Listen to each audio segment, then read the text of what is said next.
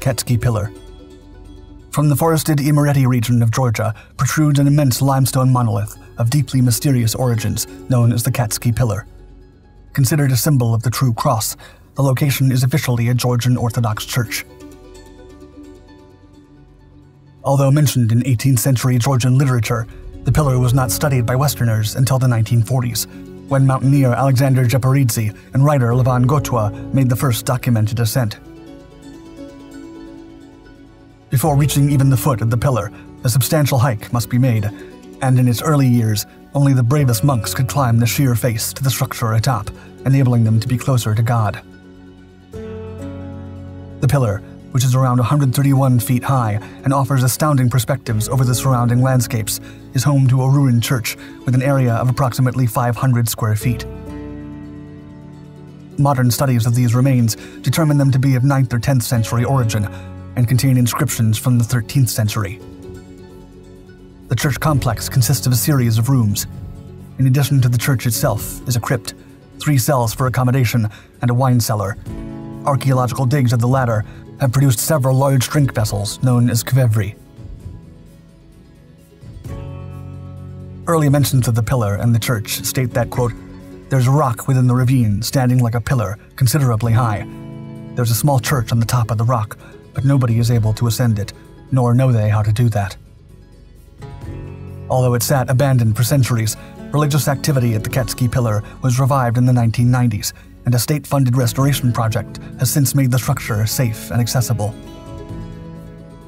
A monk of the Georgian Orthodox Church named Alexander Japaridze lived on top of the pillar for more than 20 years, coming down just twice a week, and made substantial contributions to the restorations. However, while male visitors were once welcomed and could access the structure via an iron ladder, it has since been closed to the public. It is now scaled only by monks who live in the monastery at the foot of the pillar and climb the rock to pray. To this day, virtually nothing is known about the original builders of the church atop the Katskhi Pillar, or how this incredible feat of construction was ever accomplished. Skellig Michael. In harsh seas, 9 miles from the coast of Ireland's County Kerry, is a pair of jagged mountains which jut dramatically from the Atlantic Ocean. The larger of the two is known as Skellig Michael and features a seldom-seen monastery believed to be 1,400 years old. As one approaches Skellig Michael, it appears at first to be untouched, to never have been inhabited. However, closer examination and explorations reveal a series of winding paths that ascend the perilously steep slopes to the top. Cradled amongst the peaks of Skellig Michael is a series of tightly layered stone buildings believed to have been built in the 7th century and to have housed monks for more than 600 years. The structures, which sit at an altitude of 750 feet, are exceptionally well preserved considering the harshness of their surroundings, and even feature a traditional graveyard where the bodies of its Gaelic inhabitants rest. In addition to the central beehive-like structures known as cloakants, there are a number of terraces, 2 oratories, and yet more graves, as well as a church with walls measuring 2 meters thick. The process of building the structures must have been immensely laborious, and it's likely that some of the many graves which scatter Skellig Michael may house those who gave their lives to build it. Archaeologists are confident that the monastery was used for a period spanning several centuries, but nobody is sure why it was ultimately abandoned. Today, very few trips are made to the island. This decision was made to preserve the ruins, and just 13 tour guides possess licenses, each of whom is permitted to make one journey to Skellig Michael each year. Abuna Yamata Ga. The Tigray region of northern Ethiopia is sparsely populated, consisting of vast, arid plains and dramatic pale sandstone mountains. Hewn into these ancient rocks are the last traces of ancient civilizations. Abuna Yamata Ga is one such monolithic structure, an Ethiopian Orthodox church carved out of a sheer rock face in the 6th century as a dedication to Abuna Yamata, one of the 9 saints. The most remarkable thing about Abuna Yamata Ga is the fact that it is situated at a height of 8,460 feet and is accessible only by making a perilous ascent on foot, preferably barefoot. The incredible altitude of the structure is said to bring churchgoers closer to heaven. To reach the entrance to the church, pilgrims and visitors must first climb a steep and hazardous route using centuries-old hand and footholds in the rock. Those who have made the climb are then faced with a vertigo-inducing natural stone bridge with a sheer 820-foot drop on either side.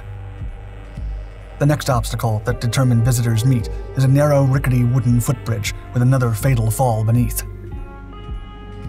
Yet another exhausting ascent leads to a climb up a vertical rock wall, which offers no opportunity for support or assistance. Those who make it this far are advised not to look down, as they cross a ledge just inches wide, hugging the cliff with a sheer 1,000-foot drop and certain death to one side. Upon reaching the entrance, visitors are thrown into darkness. Only once their eyes adjust can they appreciate the internal beauty of Abuna Yamata Ga. As well as its architecture, Abuna Yamata Ga contains a number of paintings on the walls and domed ceiling of the church. These frescoes are remarkably well preserved due to the lack of humidity and their remoteness, which has dissuaded looters for centuries. These paintings, believed to date back to the dawn of Christianity, depict Old Testament biblical characters and are themed on the 9 saints, a group of missionaries who were credited with delivering Christianity to Ethiopia in the late 5th century and are believed to have originated in Rome. Archaeologists have determined the paintings to be some of the very first pictorial representations of the Bible.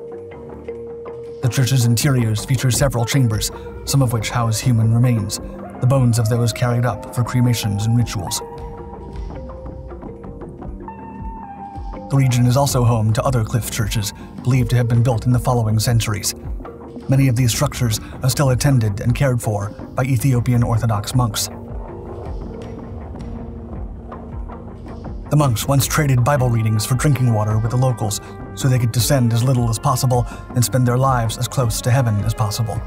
Some have not left the mountaintop for 40 years. Sigiriya.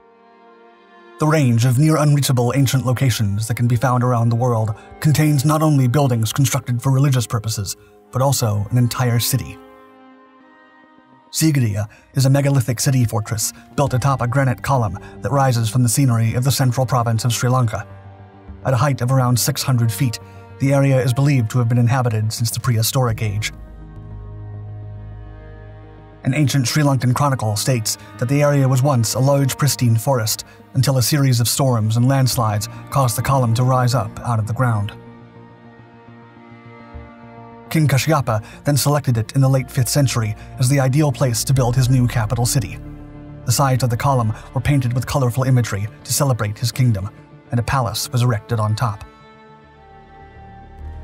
The new capital even featured a brick wall covered with such highly polished plaster that the king could use it as a mirror.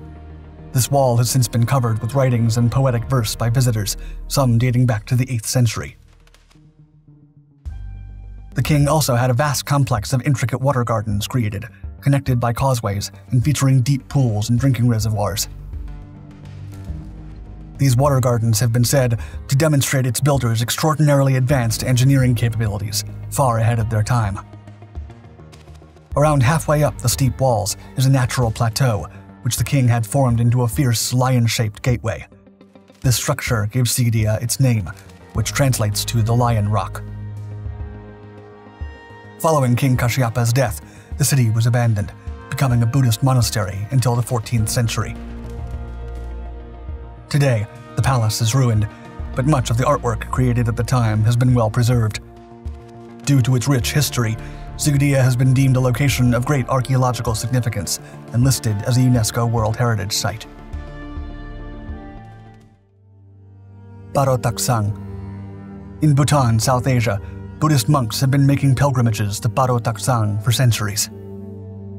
Known as the Tiger's Nest, this site was once little more than a cave used by religious pilgrims. But 17th century additions built it into a full-scale mountainous monastery nestled among the clouds.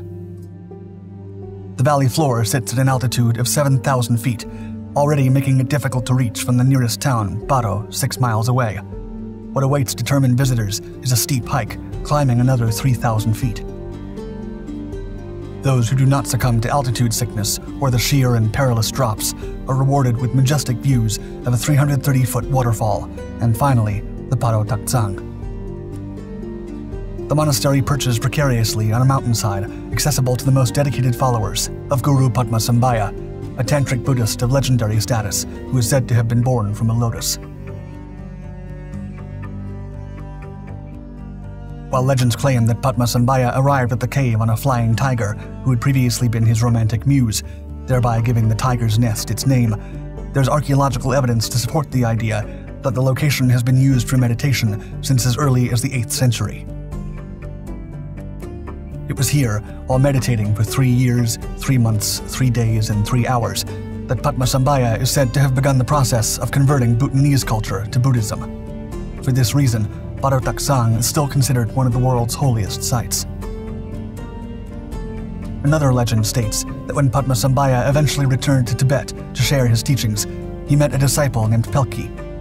Pelki returned in the year 853 AD to Paro Taktsang to meditate in a cave that he called Pelki's Cave. Pelki later died in Nepal, but it's said that his body miraculously vanished and reappeared in his cave at Paro Taktsang, where it remains sealed in a shrine above the monastery's entrance.